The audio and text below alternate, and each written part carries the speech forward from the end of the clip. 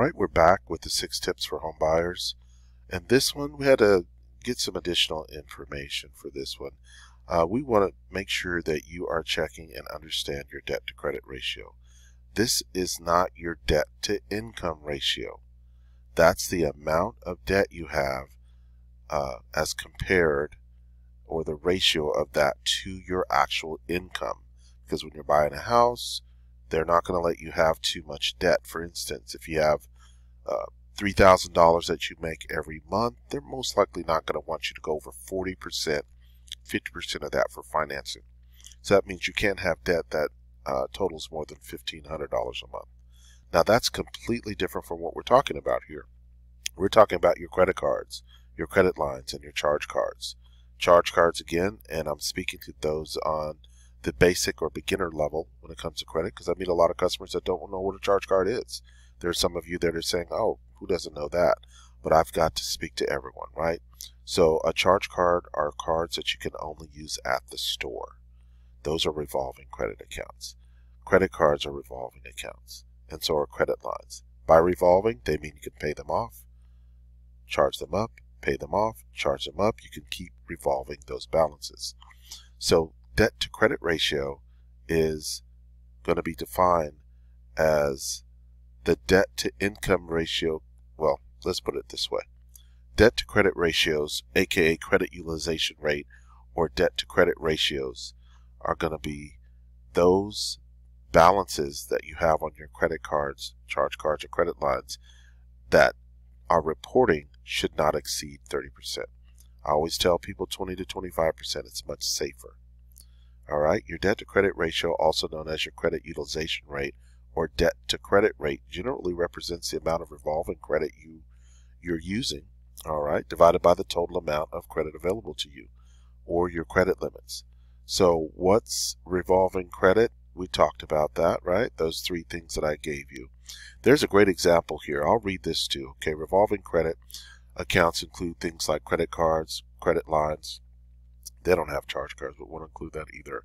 On the other hand, installment loans, okay, installment accounts, those are accounts that have a fixed payment until you pay them in full, right? Like a mortgage, car loan, personal loan.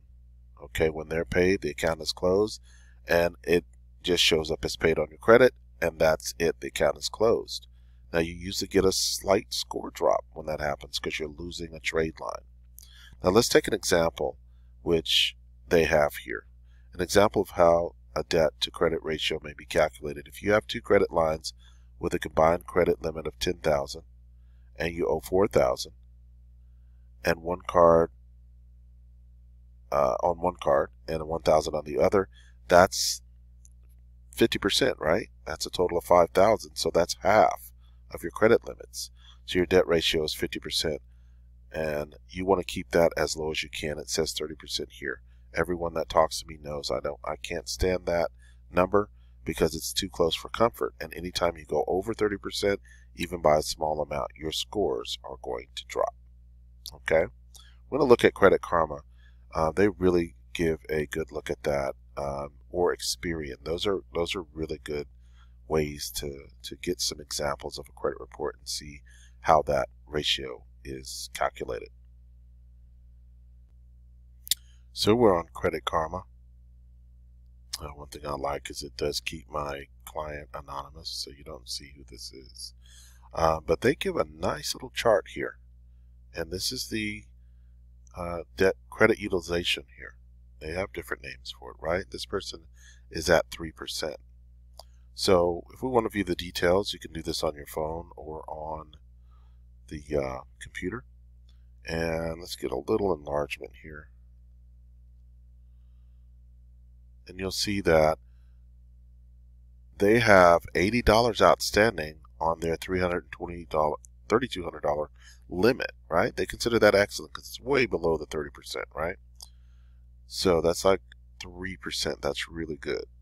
So you aren't using too much of your credit lines, and you can see they'll show here there's a $500 limit on Navy Federal, only 27 is outstanding, and you can go down the list and see how that works. And they're giving you the percentages. This is one of my good clients. I don't want to give you someone with poor utilization, even though that's important. I wanted it to be a little bit easier to see what I'm talking about here. So let's take a look at the accounts and see what is actually showing, okay? Okay, so once we get into the report, there's a few things I want you to see. Right here, they're showing when this account is going to be reported to the credit bureaus. On the 7th of every month, it will be reported. And of course, they'll show you the balance. They won't show you the ratio here. They'll show it separately on the other section. Now, they do show it down here though, right? So they'll show you you're at 5% debt to credit ratio. All right, so it'll do that for all the accounts. You know, I can go to several of them here. There's a charge card, right? Macy's.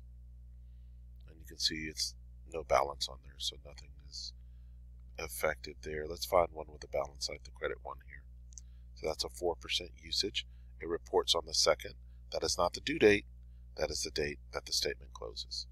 All right, so that's really it. I wanted to give you a good example of how the debt to credit ratio works. It's very important.